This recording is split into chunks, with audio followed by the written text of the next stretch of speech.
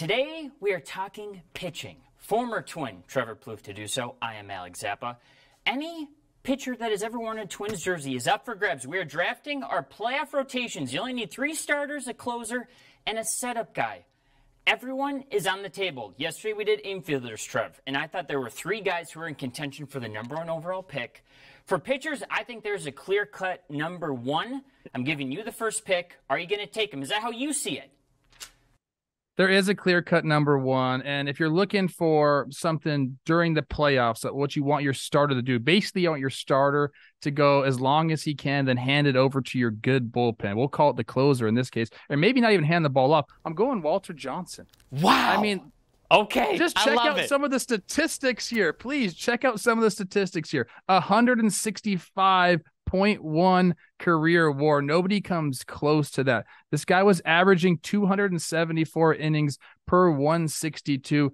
His 110 career shutouts is still an all-time record. I mean, Bert Blyleven has some silly innings pitched numbers, but nobody's got something like this. So I'm taking Walter with my #1 pick. He's almost a cheat code when you look at his baseball reference, the amount of categories he led the baseball in. Trevor, that's a great pick. Again, he was a Senator, not necessarily a Twin, but we'll go with it. My guy, how do you not go with Johan Santana? Okay? And here's the thing with Johan, Trevor. I didn't really know this was a thing. Doing the research, Johan won the Triple Crown of pitching in 2006, which means he led the AL in wins, ERA, and strikeouts, 3 ERA titles, 2 Cy Youngs, a 93-44 record as a Minnesota Twin. He made changeups cool, which is frankly almost impossible. Johan, number 57, the incredible goatee, really a part of the goatee staffs in the mid-2000 Twins. A legend, a lefty. We all love him. How do you not pick him? I can't believe I'm getting Johan at the #2 pick. Walter Johnson was incredible at #1. Who is the #3 pick for you, Trev?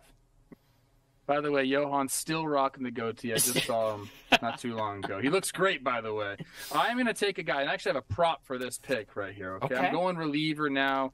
I'm going with a guy who I think should be in the Hall of Fame, too, because he converted 89.13% of his saves, which is higher than Mariano Rivera, higher than Trevor Hoffman. Yep. I'm talking my guy, Joe Nathans. That's what we call him. 260 saves with the Twins. And after 255, when he set the record, we all got a big old mug saying thank you. I'm sure you've never used it, you know? I have drank beer out of this many times because that's what it was for. So I'm taking him, Walter Johnson to Joe Nathan. Game over. Wow. Okay, he goes relief pitcher early. That's some interesting strategy from you, Trevor Plouffe.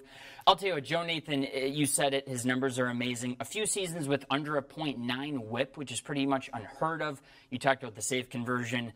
One of the most high-end Twins ever, and absolutely should be in the Hall of Fame. I think he'll get there. I'm going to stick with starters, and I can't believe, again, I'm getting this guy, #2 on my big board, Jim Kaat, okay? He's in the Hall of Fame. He's a 3-time All-Star. In 1966, he went 25-13 with over 300 innings pitched. 16 Gold Gloves, okay? And he's second in Twins history in wins with 190 behind your boy Walter Johnson. So, Jim Kaat, I got a Hall of Famer. I got a future one in Johan Santana. I'm feeling great about my team. My relievers, I'm going to get to them. Trevor, I'm swinging it back around to you. Who do you got? I love it. I love that you left me this guy. I'm going with another innings eater who I just mentioned not too long ago. I'm taking Bert Blyleven. Yeah, you are. Another Hall of Famer. You're just leaving me all these Hall of Famers, 94.5 career WAR. And again, you're talking about guys that ate up innings. For his career, in 162-game average, he averaged 245 innings. Incredible. Pitched. There's not much that he can't do. Obviously, his Twins lore is not just what he did on the baseball field, but he was in the broadcast booth as well. A great ambassador for the Twins. I've had many fun times with this guy. So I'm taking Walter Johnson and Bert Blyleven. I might not even need any relievers, but I got a couple good ones. You really don't. I mean, I don't know if Joe Nathan's going to get into the game with this staff that you have. My favorite Bert Blyleven stat, 22 years in the MLB, 9 seasons with a sub-3 ERA. So sometimes people think of him as a longevity guy, but he was elite at points as well. I'm going to go reliever because I'm feeling a little bit self-conscious. I think my starters are great. I'm going with Rick Aguilera, okay? The guy was dominant in the World Series runs when we absolutely needed him. In 1991, 42 saves, helping that team get into the playoffs and get into that World Series. Only 1 earned run in 8 innings pitched in the 91 playoff run, getting into the World Series. And here's the deal. The guy was also a 3-time All-Star. So when you talk about, yes, he was good for the Twins, but across the league, he also garnered that type of respect. All right, Trevor, we only got a few guys left. Who are you going with? I'm putting you back on the hot seat. I'm going to finish off my bullpen, and I'm going to go with another one of my buddies. And I love this story because I was with Glenn Perkins in AAA. Yep. We were doing midnight barbecues thinking about our futures and if we were going to be Major League Baseball players again.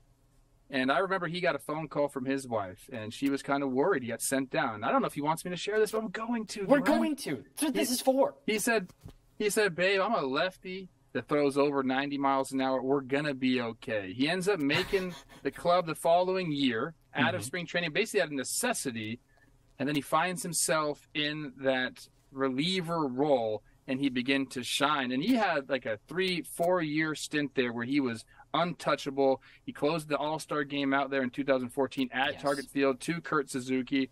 And there were times where, first of all, he came out to a great walkout song, if you will. It's the Johnny Cash song, and it was just great. When he came in, you knew the game was over. Unless he was facing Carlos Santana, then you're like a little sketched out about it. But everyone else, Glenn was old reliable, I'll call it. So I love having him in my bullpen. Plus, I have the righty with Nathan and the lefty with Glenn. That's what I thought about while picking this guy. It's not only his friend, but he also made it strategically work for his roster. Glenn Perkins, 3 straight All-Star Game appearances. And you talked about his stuff playing up. 9.8 K per 9 as a reliever during his career. Again, he started as a starter, 7.3. So once he got into that bullpen, his stuff really, really, really became electric. I can't believe I'm getting this guy. Okay, I'm going back to starters. Can I get Jim Perry? Okay, on the Twins from 1964 to 1972. A Cy Young winner, one of only 3 in Twins history. Johan, Frank Viola, and also Jim Perry. Frank Viola somehow is not going to possibly get picked on this list. I don't know how that happened. He has 2 win titles as well, and he had a 60 win percentage for the Twins. A late bloomer as well. Won his Cy Young in his age 34 season. Kind of came into his own post-20s. Jim Perry, a guy that's maybe forgotten by someone in my generation, maybe yours, but an OG that I want to bring to the forefront. So I'm done with starters. I need one more reliever. Trev, I think you're done with relievers. You have one more starter. I got 2 guys left on my big board. Who are you picking? I want someone I can rely on in a postseason appearance. And we're talking about a guy here that might have been the most reliable pitcher in Twins history. We're talking Brad Radke here. Whoa! He averaged 34 starts. 34 starts per 162. He was taking the ball every single day. He's going to give you an ERA plus over 110, sometimes around 120. You just knew what you were going to get when he got the ball, and that's exactly what I want when I'm making my postseason roster. I got my guys here, but Brad's going to have the reliability factor that you're going to have, and he had some success. He has MVP 25, a Cy Young 3, an All-Star game.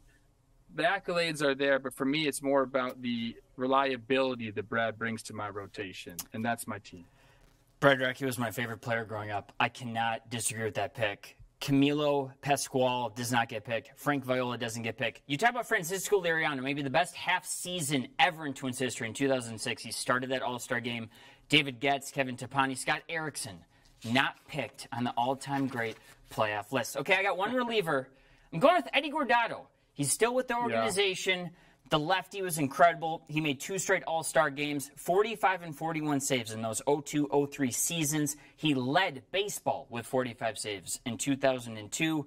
I mean, he's Eddie Guardado. What can you say? Had a nice 10-year run. Really came into his own for a 4-year stretch. But someone who the fans loved.